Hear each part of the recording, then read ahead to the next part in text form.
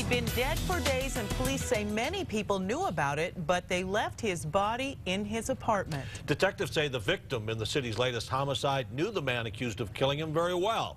News 13's David Romero is live in the Newsplex with the story. David?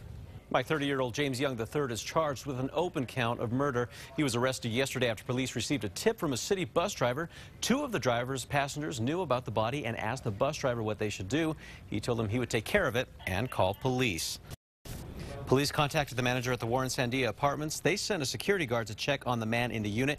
The resident's body was found lying face down on the floor. According to the criminal complaint, a friend of Young's told police he confessed to her that he was in the victim's apartment early Monday morning where the two engaged in a sex act. James said he, quote, put the victim in a sleeper hold. He also said he was worried he may have killed him. A friend also told police Young asked her to help steal items from the victim's apartment. When police questioned Young's girlfriend, she said she and Young were both in the victim's apartment drinking early Monday morning. She left, but Young later went back.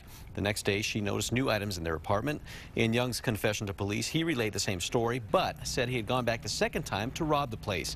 He said the victim rubbed his leg and Young offered him a massage. That's when Young said he put the victim in a sleeper hold, threw him to the ground, and said he'd kill him. Young said he didn't have any intention of killing the victim, only stealing from him. He also said he stole the items because he was upset that the victim thought he was gay. Mike, back to you.